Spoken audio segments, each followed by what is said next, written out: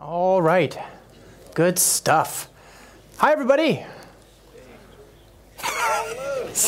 Terrible. Just terrible. Who's having fun? Good show, huh? I'm a fan. Big show. All right, my friends. We are... is this the last talk of the day? Are we closing it down? No? There's a keynote. Okay, yeah. Okay. There's another talk that's going on right now about, is your AI trying to kill you? And they're also showing Terminator Dark Fate in the theater. Is there a theme? Is there something going on? Is one coincident with the other? I don't know. Either way, my friends, we're very short in time as usual, so I encourage you, as usual, to take note of this slide wherein you're going to find all the information that you're going to need to follow along later. Not now. Please, don't Maven clean install stuff now, but later. You can find all the code that you're going to need for your own edification. And today we're going to talk about testing. We're going to talk about testing all the way from the smallest component all the way to the biggest, right? We're going to talk about building applications today. And of course, as usual, I encourage you to take note of this Git repository there where you can find all my information. Should you have questions, comments, feedback, whatever. You can find my email as well, so find that. A little bit about me. My name is Josh Long. I work on the Spring team. I'm a Spring developer advocate on the Spring team. I've been there for almost 10 years officially, unofficially more than that. I've got training videos in Safari, so you can find those. I did a book called Cloud Native Java, and this book I wrote a couple of years ago. It's a book all about how to build applications that are intended for the cloud. And this is really one of the things that really set me on this path of trying to really level up my testing game. Because when I realized this, when I wrote this book, you start to appreciate the value of continuous delivery, right? So we're going to talk about that in just a second. But really, this book is a good, sort of fire under your in order to get you moving into production. Okay. I also do a podcast every Friday. There's me talking to somebody who's out there doing amazing things. I have a blog every Tuesday called This Week in Spring, and of course every Wednesday I do a screencast called Spring Tips. I take a little bit of a break every now and then, so 11 episodes at a time, and then I take a break, right? And I'm writing a new book called Reactive Spring. So reactive programming is all about how to make use of types that don't block the threads and that allow other threads to be other things in the system to reuse those threads. And we're going to use reactive programming today, but it's not really going to be our focus. There is actually, of course, a chapter in this book on which I'm working right now, all about testing. But we're going to talk about a lot of that today here together. So maybe you don't need to read that book, or at least not that chapter. So we're going to talk about testing, okay? And what I care about is testing. I care about how to build applications that I can move to production, right? I care about production. Ultimately, what I care about is production. Like I always say, production is the happiest place on earth. It's better than Disneyland. But if you haven't been to production, it can be a little intimidating trying to figure out how to get there and how to be sure that you've taken the right roads and the right paths to production. So testing is how you are sure of things. It is your GPS. It is the validation that you need to know that through every step of the way, as you move forward in your code, you are making the right choices. You're delivering the right things. Okay, testing, I don't think is too controversial. Who has done testing before? I'm just curious. Okay, well, some of you may not. Maybe you're PHP, right? You just test in production, right? Just FTP it into the server and just start editing it there. Who knows? But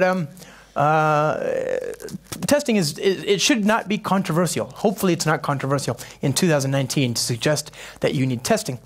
What may be controversial is this idea that you should do test-driven development. And that's also what we're going to talk about today. We're going to talk about test-driven development, this very simple idea, okay, that you write your tests first and then you write your production code to make the tests pass. This is not a new idea, but it's a very it's a relatively more controversial idea than this other idea that we should test. Obviously, we should test. You should all be testing. But I think people struggle with this idea of test-driven development, right? What we're trying to do is we're trying to move work from concept to customer. We're trying to take an idea that we've got at inception and move it through the various stages on the way to production, from concept to user experience, to developers, to administrators, to product management, to production. And in that chain, you've got all these different steps along the way where it becomes very important that you have validation, that you have an idea of what you're doing and what you expect to happen. And as you move forward and you move faster, it becomes even more important to have that validation. This is the hallmark of continuous delivery, right? Jez Humble and Just humble. Dave Farley, thank you, wrote a great book in 2009 called Continuous Delivery, which talks about this idea that you need to test everything, right? Because if you don't have these continuous validation feedback loops on the way to production, then you can't be sure of anything. And what they're talking about is just testing something. They're not talking about TDD, but my argument is that testing, if done afterwards, is something that you could forget to do. It's something that you may not do because you don't have time, right? So it's a problem. You need to have more rigor, more discipline when you move to production, and you need to have more rigor when you do your testing. The other argument I have is that testing, it's not that fun. It's just not very. It's not a lot of fun if you do it afterwards, right? So think about the way most of us work. You write some code, and you get it working, and then you have that euphoria, that euphoric moment of like, oh, it's working on my machine. It works. I'm done. Go home, right? I'll test it later. I'll document it later. Very natural instincts, because of course you've worked all day on this code, and now you've got to do this extra chore. You've got to test it. Well, I've already proven it works on my machine, right? And my machine is the cloud, so basically that's production, right? Or something. It's not a very satisfying experience, is it? It's not a very satisfying experience at all. So most of us would do much better if we did test-driven development. And there's a few reasons for this, right? Test-driven development forces you to write the test code first. By writing the test code first, what happens? You write better code. And the reason that you write better code is because you have to write code that is testable. Well, how do you write testable code, right? You have to have code that you can extract out into small slices, small pieces, and then test in isolation. This means you have to write clean, object-oriented code where you can swap out or substitute parts of the object graph. This isn't controversial. This is just better code. So writing tests first actually gives you better code. It also gives you a sort of document that you can use to say, here's how this should work. This is what we expect to happen when you use this. This is the interaction with the API that we expect and that we support. And, like I say, it's more fun. And the reason it's more fun is because as soon as you make that test green, you've also shipped the production software. You get 2 for 1. You're done, right? Fun is very important here. When we do microservices, when we do continuous delivery, what we're doing is we're optimizing for lots of small, fast feedback loops, lots of little steps of validation, lots of little horizons to which we can make progress in a continuous basis, right? We can continually move towards goals or horizons that we can then reach. And this is very satisfying to the human brain. The human brain craves this kind of progress. It's very important to us, right? And you've seen it before. You've probably experienced this before. Who here has sat down at 9 o'clock in the morning and started writing code, and the next thing you know, it's 9 o'clock at night, right? Yeah, that's why I think a lot of us stay in software. It's very satisfying. If you can have those days, those are the best. Are you kidding? I love those days. You don't even know it happens. It just goes so quick. You start, and then the next thing you know, it's tomorrow, right? You just start writing code, and next thing you know, it's tomorrow. We say, as engineers, we say, I got into the zone. I love getting in the zone. The zone is the absolute best part. And we're not the only ones who say that. You know that, right? Engineers say that. Software engineers say that. But other kinds of communities say that as well. People who jog, who run, right? They talk about getting into the zone. Anybody who says that they like to jog, they're lying. Nobody likes to do running. It's nonsense. What they like is getting somewhere.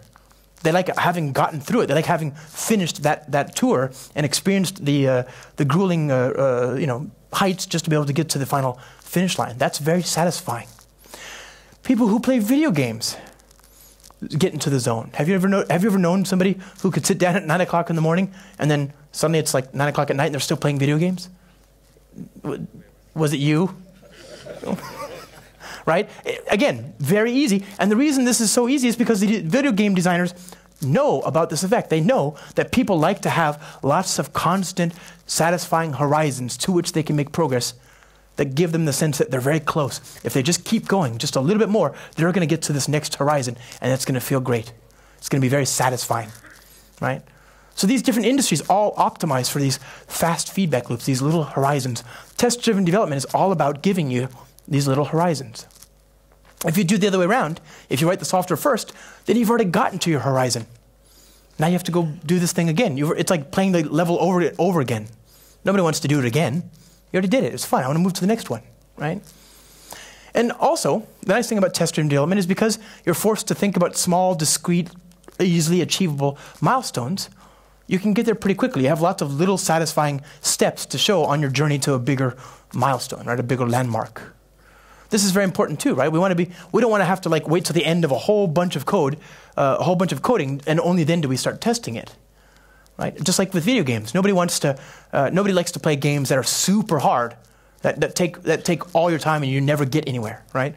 People have done terrible things to themselves when they play video games that can't be beaten or that are just super hard, right? Flappy Bird was a good example. Anybody remember Flappy Bird? That game caused people to commit self-harm. It was so controversial, the developer took it off the game market, off the app store, because it's super hard. So that same effect happens when you're writing code. If it's super hard to test, you're not going to enjoy it. It's really dissatisfying. You want to reach that milestone. The opposite is true, by the way, as well. Imagine you're working on something and then somebody comes over and interrupts you for a meeting. Oh, it's the worst feeling, right? I'm in the middle of trying to get to the next horizon and somebody's taking me out of the zone. Very dissatisfying. Just like with Flappy Bird, I can never get in the zone in this case, right? So all of these are all about optimizing for human fun. So that's what we're going to talk about today, my friends, is how to write tests and how to explore the Spring ecosystem and integrate the Spring ecosystem. And we're going to write tests, of course. Of course, we're going to write tests today using my second favorite place on the internet. My first favorite place, of course, is production. And tests help you get there faster. So we're going to build a new application today using start.spring.io. We're going to use 2.2.1, which I think was just released today, which is nice. We're going to build a producer here, a producer application. And we're going to bring in some options. We have some choices that we have to specify. The first of which is the choice of packaging. What kind of packaging do you want to use for your application today in 2019? A lot of people are confused by this, so let me do my level-headed best here now to explain when and where to use which option. If by some terrible freak accident of physics you find that you have somehow been transported to the distant past, far, far, far, far, far beyond modern help, then choose .war. But if you're here with me in 2019, then choose .jar. This is a big part of my overarching and guiding personal philosophy of make jar, not war. And again, you've got a lot of options, a lot of different things you could do, but I encourage you to stick with the defaults. I'm also going to use Java 13. My friends, there are a couple of options here. There are 3 different options here that you could choose from for the choice of Java version. Which one do you want to use? Of these 3, only 2 are correct, my friends. I'll give you a clue about which one is not correct. It's a clue. I'm not saying it's this one, but it's this one, okay? This is the wrong version to use at all times. It's the wrong one. It's not just technically incorrect, because it's less secure, less performant, less featureful. It's not just technically incorrect, it's also morally incorrect. Are you prepared to go home and have that discussion with your child that you're still using Java 8? No, of course not. No, don't do that. So use either the latest LTE version, long-term supported version, Java 11, or if you have a cloud platform that helps you move to the next version and you don't have to worry about maintaining it and securing it, then just use Java 13, okay? Now, I'm going to bring in a few different dependencies. I'm going to bring in Lombok, which makes Java just a little bit more productive. I'm going to bring in the reactive web support. I'm going to bring in the reactive MongoDB support, and I'm going to bring in this stub verifier, okay? So there's verifier. And I'm going to hit generate. And that'll give me a new project, which I will open up as usual in my IDE. Here we go. Let me drink some water here. I feel like I've earned it.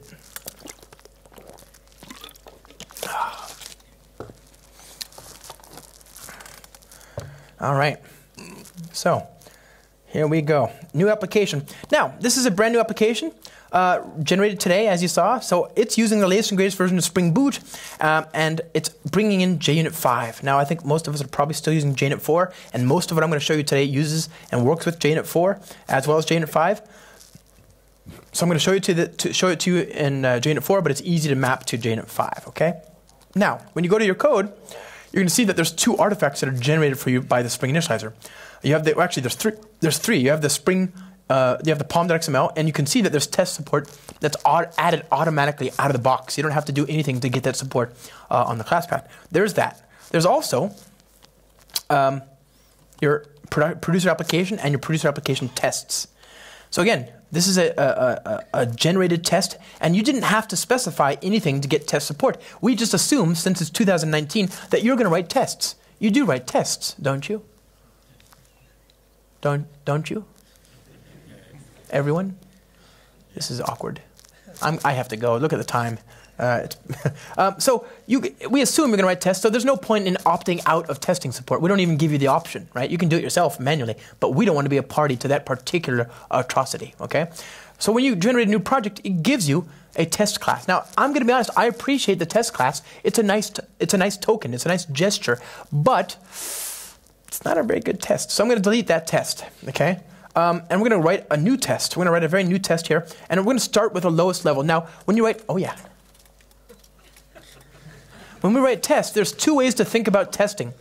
One, when you do test from one way to think about testing is to do testing from the smallest component all the way up, right? So you start from the smallest component and write code for the object, and then the entity, and then the controllers and services and repositories and all, and then all the way up to the API or the user interface even, right? If you're building a microservice, your integration endpoint is not a user interface; it's an API. Okay, a networked API. But either way, you have some boundary that is the thing that people use to interact with your service. That thing, that ultimate thing, is the last thing you test in this style. You can do it that way. That's called inside-out testing. So you test small components and you work your way up to the big ones. In this strategy, it's very nice if you can use this strategy if you have two different teams, for example. And they're both working on different services, and they're both marching toward the point where there's going to be integration, but they're still trying to explore the lower level stuff. They're still worried about how to do persistence. They're trying to explore the domain. They're trying to explore the boundary of their particular service. And you're not so worried about the integration. You know that there will be an integration, but your teams are not ready to have that discussion yet. And especially if there's not a lot of risk, then there's no reason to think about that up front. So inside out is great if you have two different teams and they both need to move independently of each other concurrently and make progress in that way, okay? The opposite approach, the opposite being outside in, is also very useful in the opposite scenario. Suppose you have two different teams and you know that the integration is going to be very, very scary. That's going to be very difficult to do. And you want to take away the risk of that integration. In this case, you can prioritize building the integration endpoints, the APIs, the user interfaces, whatever, and figuring out that integration first, okay? So that's outside in. You can do test-driven development either way. It doesn't really matter, right? It's up to you. In my case, we're going to build such a simple example today that we're going to start with inside out, okay? Now, what I'm going to do is I'm going to write the tests first, and then I'm going to write the production code. I'm going to write a test that fails, just enough test to get it to fail, and then I'll write the production code to make it green again. And I'll keep doing this. I'll go back and forth. A lot of people do this with other people. They pair program. They sit two to a computer, two people, two monitors, two mice, two keyboard, but one computer. So you have somebody on one side write the red failing test, not a lot, just a little bit, and then the other person writes the green code that makes the test pass. And you keep doing this. This is called red-green refactoring. It's like a game of ping pong, okay? But you can also do it by yourself. Like I'm going to do it by myself today. I'll just red-green refactor my way into production, right? This is also particularly easy if, like me, you have extra voices in the head, okay? It's going to be fine. Now, we're going to build a new class called a reservation Pojo test. And this test is just going to test that I can create an object that gets created correctly. Okay, I'm not going to test persistence or anything else like that. I'm just going to test that I can create an object of type reservation, like this, correctly. And you can see I've already got a failing test, don't I? I need to create that class. So here's my class, and my class is going to be a thing that I'm going to map to my MongoDB database, okay? So this is the essence of my object. I want to prove that if I pass in an ID and a name, that it'll compile. Well, of course it doesn't, so I need to create a constructor. I could create the constructor like this, but I quite like having all that done for me. So what I tend to do is to use Lombok. Lombok's a compile time annotation processor that takes away a lot of the noise of creating getters, setters, toString, hash code, equals, and a constructor. So there's my basic object. I'm going to use just basic JUnit assert. And I'm going to say, hey, r.name should equal Jane. And the ID should be not null, right? I want to confirm that's not null. So there's ID and pass that in, okay? So this is my basic test. If I run this, let's see what happens. Test. Compiler takes its time. Good. So that's green. But of course, sometimes it helps to break the test. I'm going to make this say Janet. I want to see if it fails, because that way my test infrastructure is configured correctly. That's always very, very useful. You might have a great time feeling like everything is green when, in fact, nothing is actually running. So it broke. So that means that the testing is working. So that means that these were correct before. Now, these are very simple, easy tests to do. You can just say equals and not null and all that. Very simple kind of stuff. If you have a complex condition, a complex recipe that you want to capture, you want to describe and reuse in multiple places, you can create a matcher, right? And this is a nice thing to do with assert that. So here, I can say, I want the name to equal something. I can use Hamcrest. Hamcrest has a nice bunch of libraries, a bunch of test methods that says, okay, equals to ignoring case Jane, okay? So that's a nice matcher. Let's see what that does, okay? We'll run this. Now, Hamcrest provides a bunch of matchers out of the box. You can create your own matcher, but be careful here. You see, the type that it gives you is called a matcher. So there's what the contract looks like. But you're going to see right now that this isn't exactly what you should be doing. I think they're trying to communicate with us. It's a little awkward. I wish they had just put that in the documentation a little bit front and center. This seems a little much. It seems like a little aggressive, you know? And it's a bit of a pity, too, because now we have default methods, so they could have just actually provided the stuff that was supposed to be there in the base class, right? So, okay, we've got base matcher. Okay, so we create a base matcher, all right? And there's our base matcher. And the contract is very simple in a matcher. You just provide the methods that do the actual test here, right? So I can say, okay, well, you know, I want to have a condition, O should not be equal to null. This is a very simple example, okay? And if it fails, I can provide my own error condition. The name should not be null. So this way, you don't have to constantly recreate those error strings every time you want to have a matcher, okay?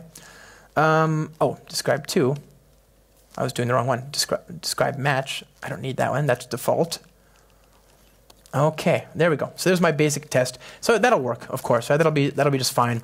But I encourage you to just use the basics. Okay, so we've got now an absolute basic one. Now let's create an entity test. So I'm going to persist this to MongoDB. I've got MongoDB running in the background here, and I'm going to persist this object to the database. Now I've already got the database running, so I want to prove that I can persist this object to the database as a MongoDB document, which is to say one row in a collection. A collection in MongoDB is like a table. So I'm going to have a row in that table. So I'm going to create a reservation document test. And what I'd like to do is to create a test class like this, public void persist. And I want to say throws exception. And here I need to persist the data to the database. I'm not trying to test that my object is valid. I'm trying to prove that it maps correctly to the database. That's what I'm trying to prove here. So in order to do that, I am going to create an entity like so, reservation R. And my assumption is that I'm going to pass a null for the ID column, and it should actually give me one from the database. And I need to persist this. Now, normally in a Spring application, I would use a reservation repository. Okay, so reservation repository. Well, of course, this type doesn't exist yet. So I'm going to create that type here. It's just an interface. Extends reactive CRUD repository, managing entities of type reservation whose string is of type, whose primary key is of type string. And that's the thing I want to use. I could, you know that this is just an interface. This is a Spring Data mechanism. I just create the interface. Spring Data provides the implementation for me. And, you know, I could recreate all that myself. I could actually call the objects and create them myself if I wanted to get the same effect. But why? Spring already knows how to create that repository for me. I don't want to recreate it myself. And so what I want to do is I want to bring in Spring on this test. I want Spring to provide some of the machinery to test this application. So I'm going to bring in the Spring runner. But I don't want to test the entire Spring application context. For example, by default, Spring is going to create a web application. I don't want to create a web application. I don't need that. I'm just trying to test the data tier. So I'll say @AutoWired, and I'll say, let's use a test slice. I could do Spring Boot test, but that would bring in everything. So instead, I'm going to use WebFlux test. WebFlux test is a test slice that brings in only the WebFlux components and the reactive non-blocking HTTP client and the support for JSON and the support for the Spring Cache abstraction and all that stuff, okay? I'm going to bring in all that, but nothing else. It's going to disable all of the other auto configuration. So now I have a WebFlux test. I want data Mongo test. I want a test slice that only does the data access stuff. So it's going to bring in only the cache support and the Mongo support and nothing else, right? It's going to disable all of the auto configuration. So now I've got this object. Let's save it to the database. Let's see what that looks like. Save.rr. R. Now, the return value of that is a mono. Think of mono as like a future on steroids, right? It's much more powerful. It has the ability to support multiple values. It's reactive. It doesn't block, and so on. It's more like a completable future ++, okay? Because it's an asynchronous value, you need to subscribe. So you can say save.subscribe, for example, and then that happens on a separate thread, which gets very hard to reason about in your test. You have to somehow force it to resolve before the test finishes. So instead, use the step verifier. You say save, and you can use that to assert certain things about the results. I can say r.getID is not null, right? And r.getName is equal to Jane, okay? And I can verify that it completes successfully, that the value asynchronously materializes successfully. So res... Good, okay, there's that. So we can run this simple test. This is called a reservation document test. I'm going to persist that. Okay, so there's the test. It worked, it's fine, everything's fine. So now, let's test the next level. Let's write an HTTP controller. So here, I'm going to create a reservation HTTP test. I'm going to test that I can correctly make a request to the web service and get a response back as I expect to. I'm going to assert certain things about the shape of the response. And here, I'll use the web flux test, okay? So I'm going to say @test public void get throws exception. And I'm going to use the auto-wired private web test client here. And here, I'll say this.webtestclient.get.uri localhost 8080/reservation. So I'm just trying to prove that when I make a request here, that certain things return the way I expect them to. I'm expecting that the body, or that the header, will have a content type equals to media application JSON. I'm expecting that the status will be OK. And I'm expecting that the body will match a certain shape. I'm expecting that it'll match a certain shape that I can prove using JSON path. Okay, so I'm saying that the first element in the JSON array that comes back will have a name attribute that is equal to Jane, and I want to prove that it exists. Okay, so there's my simple test. Let's see if this works. We know this is not going to work, but let's see if it fails and see why it fails. The first thing I can think of is that, of course, we haven't built the HTTP endpoint. That doesn't exist, right? So, did we get a 404 basically? Yeah, 404. Okay, so there's no data type, there's no endpoint there to talk to. So let's actually go ahead and build that endpoint in the main production code. So voila. And you can just build a reservation HTTP configuration. And this is going to be just a Spring configuration class, okay, that will return a router function. It's a functional reactive endpoint. So server response routes, return router, routes. Okay, it's routes. I always get these confused. There we go, good. Build, and we're gonna say, when somebody makes this call to this endpoint, /reservations, then I want this handler function to be invoked. So we're gonna say server response.ok.body, and I'm gonna inject the reservation repository, RR. So here's this, .findAll, reservation.class, and so on. Okay, replace that with a lambda. We can use R, use this with a static import. Good stuff. Okay, there's my functional reactive HTTP endpoint. In order to test this, I'm going to bring this into scope. I'm going to bring it into the test. So here we are, and let's see what happens. I think this will still fail. What about you? Now, what's going to happen is it's going to call that HTTP endpoint, or it's going to try, but it says it couldn't even start up because there's a bean of type reservation repository that was not available. So it tried to inject here in the reservation HTTP configuration, it tried to inject this collaborating object, this reservation repository object. It tried to inject that, but it wasn't available. That's because we're using a test slice. This test slice isolates only the things that have to do with the web tier, and it discards everything else. Okay? So we need to actually provide that object. The normal way we would do this is we'd create a mock, right? If you have an object, a test like this, where you have collaborating objects that you need, you create a mock. But of course, this is Spring, so we need to actually create a mock and then make it available for injection so that other components in the system can find it. Well, okay, we could create a class, like a configuration class, I guess. But a really nice thing that you can do for the last 4 years is something called mock bean. And what this does is it creates a Mockito mock for a bean, it creates this, it looks at this field, it says, oh, I'm going to find any bean in the application context of this type. If it exists, I'll replace it. If it doesn't exist, I'll add it. And it's going to be a Mockito mock. Okay, so now I've got a mock. And I said, I've been saying mock all this time, but that's not the right term, is it? Well, I don't want a mock. What I need is a stub. A mock is an empty object that returns 0, null, false, etc. What I want is a thing that responds in a pre-programmed way. So I'm going to say, okay, Mockito.when this.findAll, then return flux.just, and I'm going to return a new reservation like that. Okay, so there's my rewritten test. Run that code again.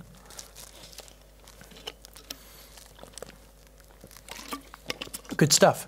So now we're able to prove that the reactive HTTP server started up, and that when a JSON request, or sorry, an HTTP request came in, that we got a JSON response that matches the shape. It has the shape of the thing that we want. It's green, so good. Now let's build a consumer. Okay, we'll go back to the consumer here and build a consumer.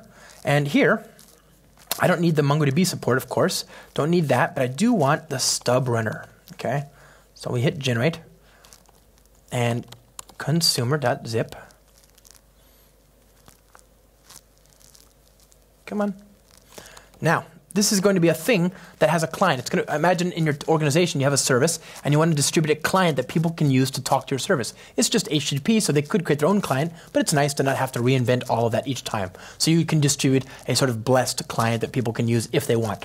So we're going to build that. Okay, so one of the nice keep commands in the IntelliJ IDE is that you can just do Command-Shift-T on a Mac, and I'm sure there's an equivalent on one of those non-Mac operating systems, and it'll take you to the test that matches the production code. So here, I've got consumer application test, Command-Shift-T, back to this, consumer application, Command-Shift-T, back to that, right? So what I'm going to do is I'm going to make this a JUnit 4 test, voila, and I'll say Spring runner.class. What I'm going to do is I'm going to test that I can create a client that can talk to my service. So reservation repository, okay? There's the repository, sorry, reservation client, isn't it? I want a reservation client, and that client is going to be a thing that allows me to talk to that service. It doesn't exist, so I'll create it there. It's going to have a method here. I'm going to say this.client.get all reservations. Okay, whoops, and there's no data there, there's no method there, so it's going to fail. I'll create a publisher of reservations, like so. Okay, now this type, I'll create that there. I'll return the data type. You can see that this is red. It's failing because there's no type in the class path. I'll create that DTO, that client-side representation here. So ID and reservation name, and we'll use the usual suspects. We'll use Lumbach here to make short work of that. Good. So there's my reactive client code. A couple things I need to make this work. Well, I can make that public, actually. It's fair to do that. But I want this to be a component, okay? And I want to now assert certain things about the request. Reservations, dot expect next matches. I'm going to say I'm expecting that r.getID will be non-null, and r.getReservationName will be equal to Jane, okay? I'm going to expect that result to come back that way. And we already know that this is going to fail for a few reasons, right? Let's think about some of the reasons. First of all, it's going to return null. So I need a reactive web client to do my work here, to make the HTTP call. I need to inject that into the constructor, so I can do that here. I can say return this.client.get.uri HTTP localhost 8080/reservations. I can return a stream of values back as a publisher, a reactive publisher. And there we go. So this is still going to fail because I don't have that bean of that type. So we can go back to the production code and factory a bean of type web client. Okay, web client.builder return builder.build. Now run this test one more time.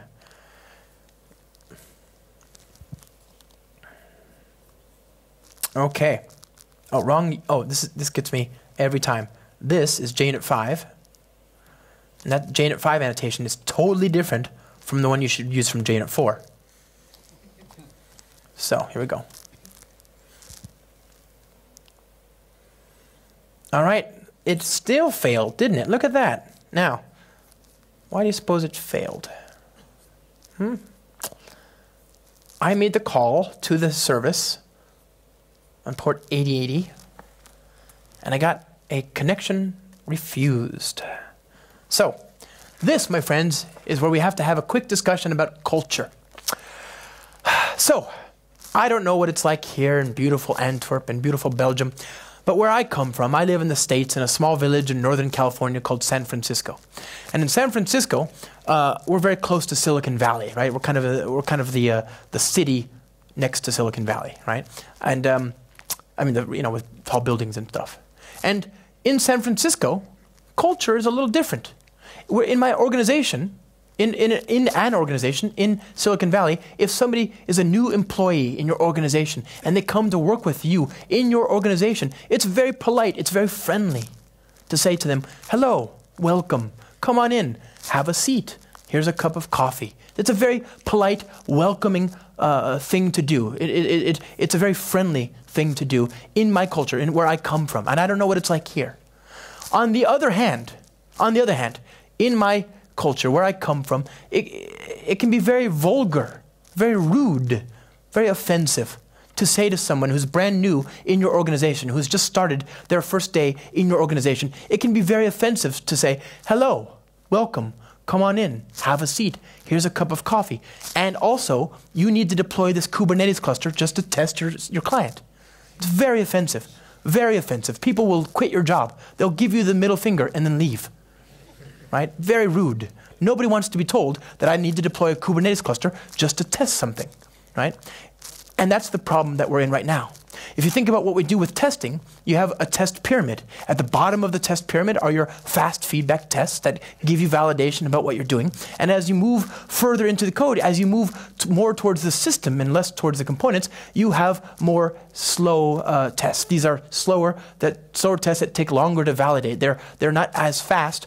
And the goal is that they're just there to catch the small things that you might have missed in the 80% case of the fast feedback unit test at the bottom of the pyramid. So you should have like 20% slow tests, like integration tests, end-to-end tests, etc. And you should have mostly fast feedback unit tests. But when you move to microservices, things get turned around, don't they? Now, suddenly, interactions with one component to another are now HTTP calls. They're network calls. In order to get any one little thing working, you need to deploy a new service and get it running. This becomes very untenable. I have a MacBook Pro 2018 with 32 gigs of RAM, okay? And I bought this last year just so that I could run Slack and Chrome at the same time. I can't. It's not enough yet. But my hope was that it would also be able to run a Kubernetes cluster. Not there either. There is, however, a Mac Pro with 1.5 terabytes of RAM. And this, as I understand it, I saw in the fine print, also runs Slack and Chrome. So I'm very excited about that. Maybe it'll be enough to run your production system. But in the meantime, it's not really an option, right? We can't all take Mac Pros around wherever we go, especially at that price, $32,000. So instead, what I want to do is I want to mock out that service. One way to mock out that service would be use wiremock. So you say wiremock stub4 wiremock a response, wiremock.get wiremock.url/reservations will return wiremock a response with body, with header, and with status. So HTTP status dot OK.value, okay? And my header is HTTP headers. Content type is going to be media type application JSON value. And then the body is going to be a string of some sort, okay? So I'm going to use var JSON equals, and I can't wait for multi-line strings to be real, but in the meantime, here's what we have to do, okay? So,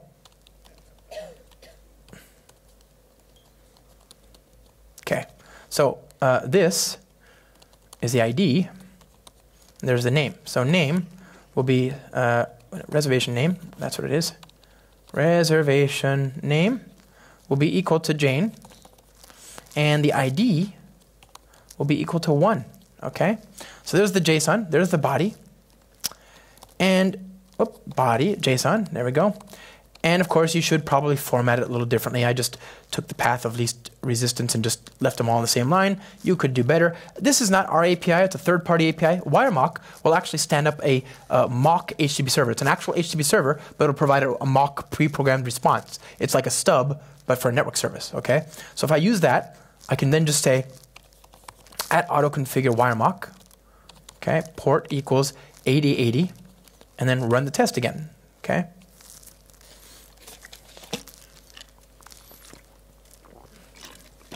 Okay, that worked. Okay, so that worked. That's great. So now I've got a green client and I've got a green service. Are we done? Can we go to production yet? Or home, at least? And the answer is no, right? You see, even though these are both quick and they're both green, there's a bug. And this bug would not have been caught without an integration test.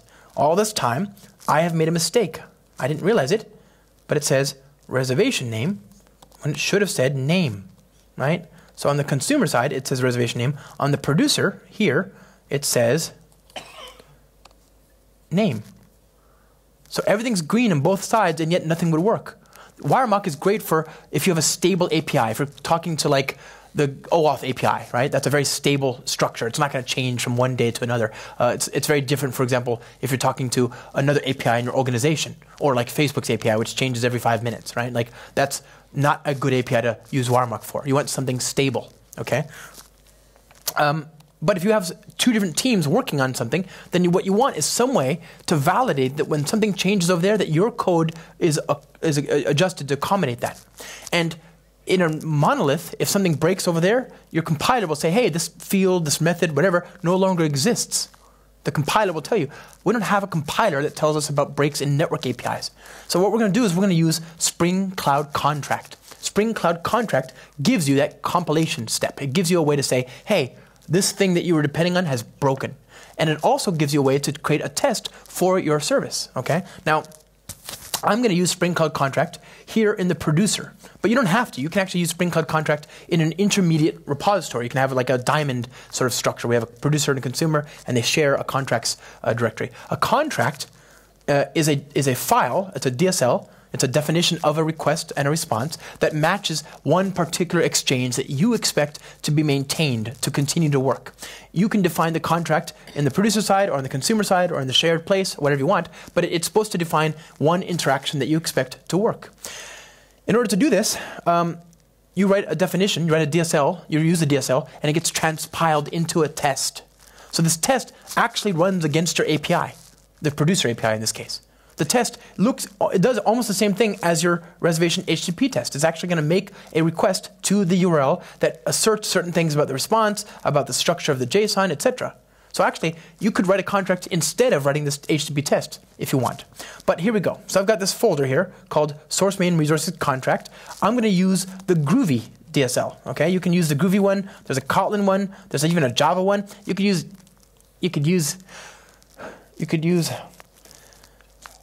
YAML. But then you'd need a test for your test, so I wouldn't do that. So here we go. You say contract.make. Okay? And notice this is just Groovy API. You can call the methods, right? These are actually methods on different objects. So I'm going to say, okay, description should return all reservations. And then the request is going to be, I'm going to match a request that has a method type get. The URL will be to /reservations. And the response will be to, the response will have a status, HTTP status.ok.value. The headers will have a content type that we expect. So media type, not that one, media type.application.json. And the body will look like this. Now you could provide a string, but in Groovy, you can create a list literal by just saying bracket bracket, and you can create another object by doing this, for example.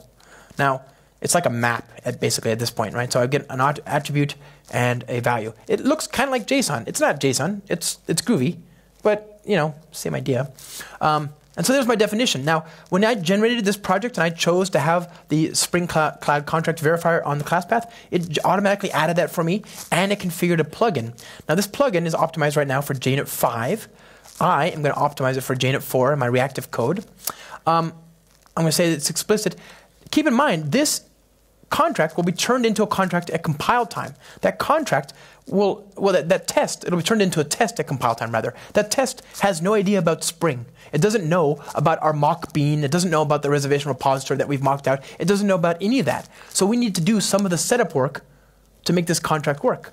So you need to, you can do it a number of different ways. One of the easiest is just to provide a base class. And there's a lot of different ways to provide base classes. You can say, here's a base class for all the tests in this package. Here's a base class based on a pattern. Here's a base class for all the tests, etc. But whatever you do, you need to provide one, or at least you probably should. So here's my base class. And my base class is just going to be a Spring Boot test for now, just to make sure we get it working. The Spring Boot test is going to start up the application in context on a random port. So there's two different ways to do that, right? Server port equals 0 or web environment equals random port. I need to bring in the HTTP endpoint, right? The HTTP configuration. So I'll do that as well. And I'm going to run this with the Spring runner, okay, as usual. .class. In the before method, I'm going to do as I did before. I'm going to go to the reservation HTTP test, and I'll set up Mockito. Right, so I'm going to say mock bean, private reservation repository. Good. Okay, and there's this. The only other thing I need to do is I need to tell my test framework about what port the random web server has started up on. So I'm going to say rest assured .base URI equals HTTP localhost this dot port. Okay, there's my base URI. And there's my base class. So I need to configure that in the build here. So here's the build. I'm going to say com example producer base class. Okay. Now we go to the producer side on the build. Producer maven clean install. And let's see what happens.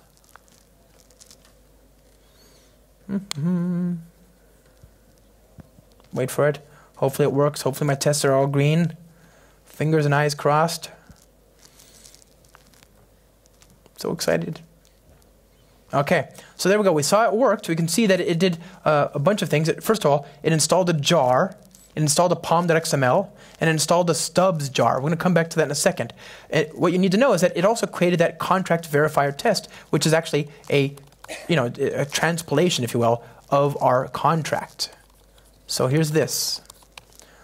Cat, that, and then you can see this is a test that was generated based on our contract. It extends base class, and it says, given HTTP request to reservations, expect status code is 200, expect this JSON type, and expect the JSON structure to look like that, right? And you can create one contract or thousands of them. They're cheap, they're lightweight, and they get run against your API, your producer server-side API. If this contract didn't work, your build would fail, okay? So this contract is now green, and we've done clean install. But you're not normally going to do clean install, are you? You're going to do Maven clean package on your local machine or Maven clean test, and then you're going to do git commit, and it's going to go through your continuous integration environment. And when it goes to continuous integration, it's going to be deployed to Artifactory or some other artifact repository, right? You're going to just share that in your organization. That's going to be the communication mechanism for other teams in your organization to find this contract. And you've already installed the contract. Remember we set up here, we've installed the stubs, right? So you're going to deploy it to your artifact repository, and then you're going to deploy it to production. That's continuous delivery. So the thing that's in production right now, if your tests are green, is your producer API. So what we want is on the client side, we want to use this contract, which is now communicated to other people in the organization through the artifact repository. We want to use the latest one, okay? In my case, I'm just using local M2 as my artifactory, but it's nowhere near as good, and other people in the organization can't see it, okay? So now, on the consumer side, on my test, I want to use that contract to validate what I've done. I can just remove wiremock, and I can say auto-configure stub runner. And here, I'm going to provide the Maven coordinates for my contract definition. It's going to load the Maven coordinates at test time, right? It's not at compile time. I'm going to tell it to find the group ID is com example, the artifact ID producer, find the latest version, and then run it on port 8080. I'm also going to tell it where to find it. So by default, it may not be what you want. You can do it on the class path. It can be on local, which is local M2, or like your Artifactory or Nexus, okay? In my case, I'm using local.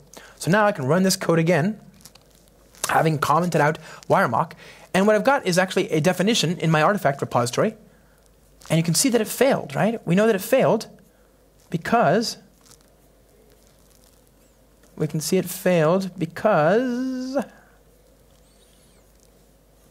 got a null pointer. Reservation name equals null. That's our bug. We got a bug, right? So we found it thanks to this contract. We know we can fix this, fix that, run this again, and there you go. So let's see if that works. Now, one question that people often ask is, okay, well, Josh, there's the green test, good. One people often ask is, well, Josh, not all people are lucky enough to be using Spring and Spring Cloud Contract. I've heard about a hypothetical that's kind of scary. It's sort of like the Higgs boson particle. It's unconfirmed. People haven't proven it to me yet, but it's theoretically possible, right? They've confirmed the Higgs boson particle. I'm still unconvinced. Apparently, it's possible, theoretically, to write software that doesn't use Java and Spring. Now, again, nobody's proven it to me, but in that hypothetical eventuality, this annotation, this auto-configure stub-runner, wouldn't be what you want. So in this case, we have a nice convenience library that you can use here called the Spring Cloud Contract Stub-runner boot jar. And you can use the jars just like this, right? So I'm going to say do it. And when you run it, it does java -jar, runs the jar. It says stub-runner work offline equals true, stubs mode equals local, and here's the coordinates for the jar and the port and all that, just like in the annotation. And what that does is it creates an actual mock HTTP service that you can use that has the pre-programmed responses from your contracts. You don't have to deploy your Kubernetes cluster, right? It has all the endpoints that you have contracts for, and it creates those things for you automatically.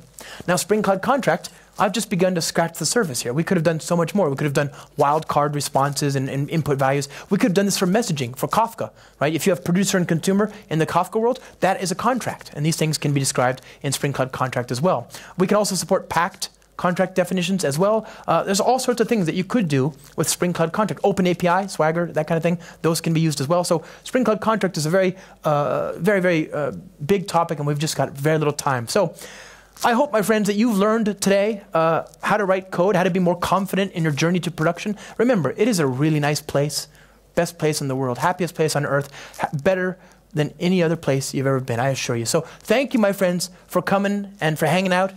Who had fun? Just curious? Good stuff. Who learned something new?